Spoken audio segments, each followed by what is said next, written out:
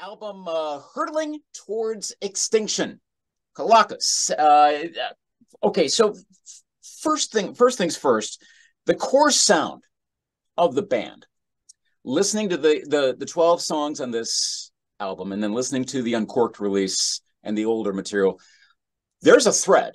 And then this is jumping over almost a half century's worth of time between the two, almost 40 odd years, or really, I should say, between the two.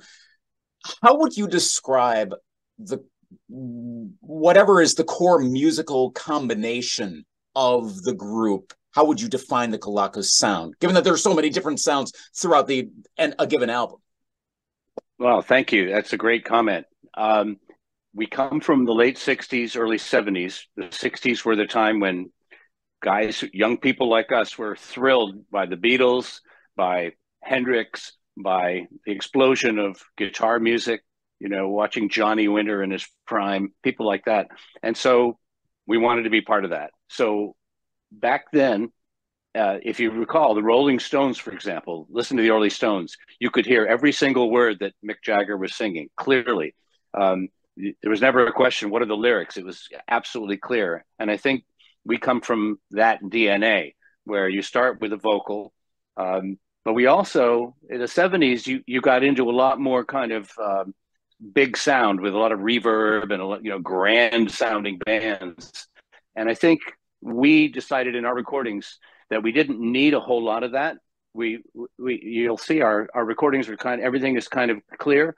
There's not a lot of enhancement. So we wanted to hear the drums. We wanted to hear the bass. I wanted you to hear the noise that the drummer makes going from the cymbals to the snare. Take you back to those days when you went to those dances at high school and standing at the back wall looking at all the pretty girls. And we wanted to recreate some of the magic that got us into it in the first place. Singing, you could hear the drums, the bass, and of course we're a guitar band. So when it's, you want to hear lead guitar, we come right from that tradition with George Habistrow. How did you, and I think I've read a little bit that you started to connect with him, and that kind of got the ball rolling, but more specifically and on the timeline as well. When did the new music start to come about and the idea of, hey, let's do a new album here in the 2010s, 2020s? So what happened is we went our separate ways. We paid a lot of dues, a lot of gigs in the 70s. We worked really hard. It was difficult. We then did our album, mixed it down, and we promoted it, and then we went on separate paths. Well, I went to Washington and kind of pushed it all in the background. I got a job in the Pentagon. I was in the White House, the State Department. No one ever knew anything about music. Even my wife never heard me sing for a long time. I'm not a kind of guy who wants to jump up in front of a party and sing. That's just, it takes a little bit of nudging. But there I was much later on, and a bunch of diplomats and officials in Washington approached me and said, we want to form a band. The Hungarian ambassador who grew up behind the Iron Curtain, and he loved traffic and a lot of the music that was forbidden in Hungary. And he became a huge rock fan. So he came to America as the ambassador and started a band. I said, no way. And he said, well, Skunk Baxter's going to be in the band. And I said, no, he isn't. Are you kidding me? The legendary, Steely Dan, Doobie Brothers. So Skunk Baxter came to a lunch and he said, actually, he was consulting for the intelligence community. He's a really smart guy. And he said, if I'm in the band, I'm in. And that just changed my life. So suddenly we're doing charity performances with Skunk Baxter. You can't imagine singing something like, Reelin' in the Years, and then he's playing the lead right next to you. I can't describe what that's like. So that was fun. And what happened is our drummer, Carl Kennedy, found the 2-inch tapes from the whole catalog of Kelakos from the 70s. And I said, okay, take them to a studio, run them onto digital, and send me the raw tracks. Because I got back into recording once I was back into music. And we remixed the whole album, put out a CD called Kelakos Uncorked, which you mentioned in 2015.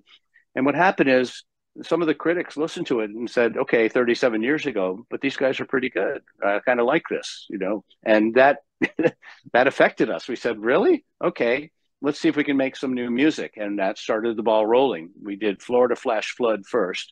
And I say that because when you listen to you wonder, well, what has 45 years done to these guys? So they've slowed down. And you listen to Florida Flash Flood. There was so much energy that just, it was like a volcano going off. And then we just kept going until we had 12 songs. And when we brought it forward and we were lucky enough to, to get signed up with Deco Entertainment, then we found out, well, actually 12 is too much. It's a double album. So we thought, okay, well, that's a little more effort, but we're happy. We got a beautiful vinyl double LP collector's edition plus digital plus CD.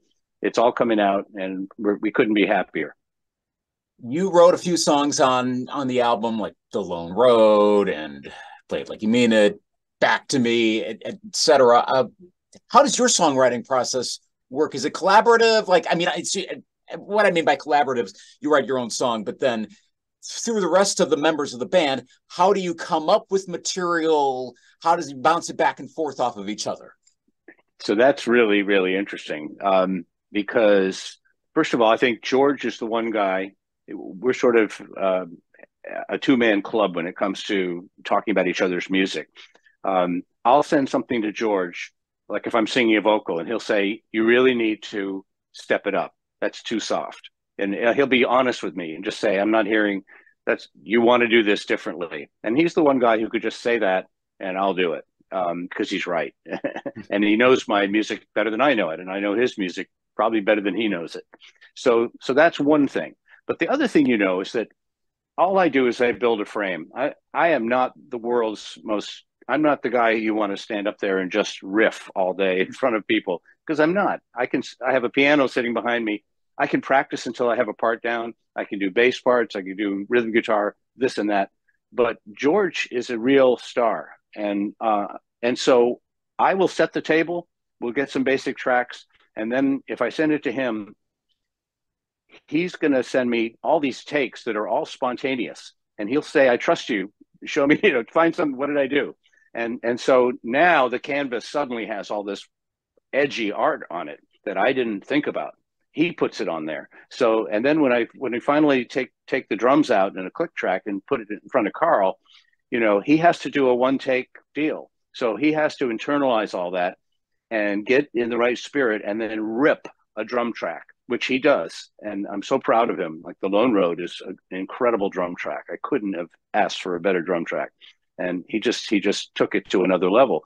So answer is, we kind of have an idea. It starts with the vocal. Okay. But then when you put it in front of these guys, Mark Sisson with his pedal steel and lap steel, he's going to add something that I never thought of. How could I? And it just, the canvas fills in, and you never know what you're going to end up with. And that's kind of the fun thing about it. You just say, okay, this is a creative band. They have their own DNA. Let's see what comes out at the end. And it always sounds different when the last track goes in. It's suddenly a whole different song. I was wondering, listening to a little bit off of Uncorked and then hearing how you sound today, and like I said earlier about the similarities.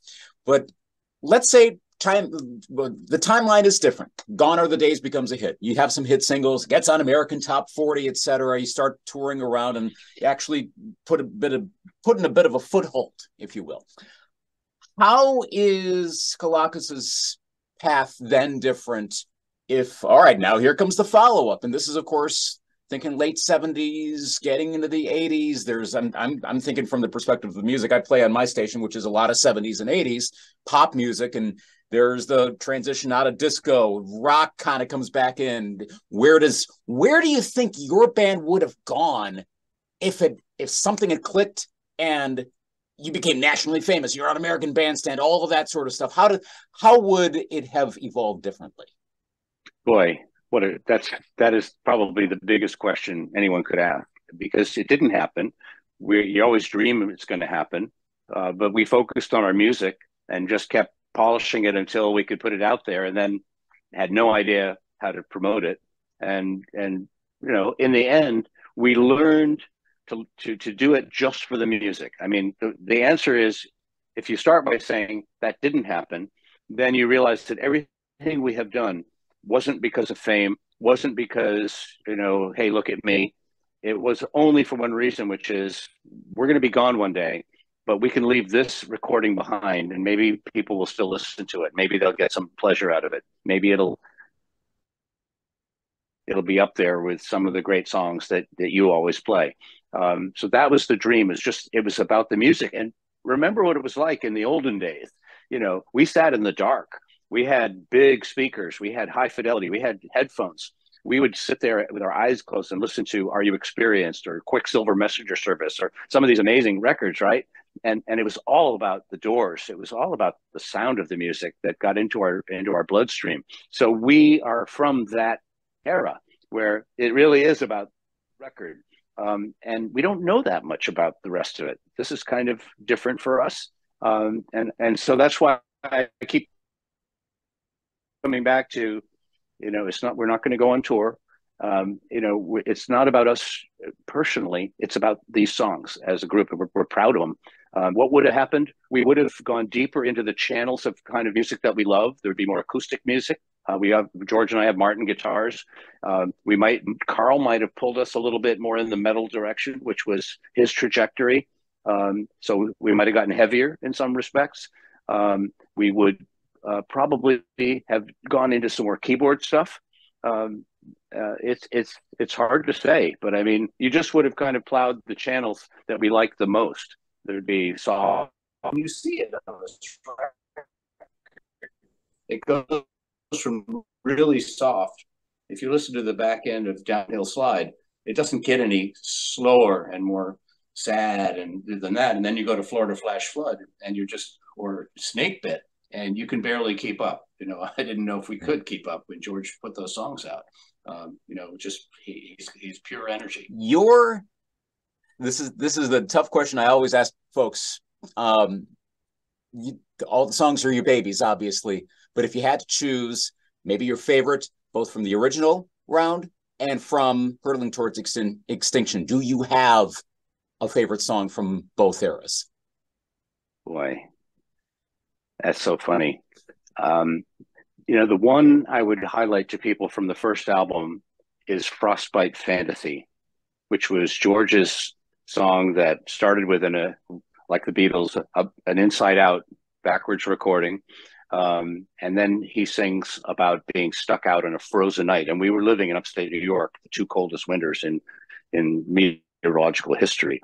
And it was a really great rock song, and it had some of the best lead playing, and it was just I like that one. I'm very proud of the band for backing George on that one.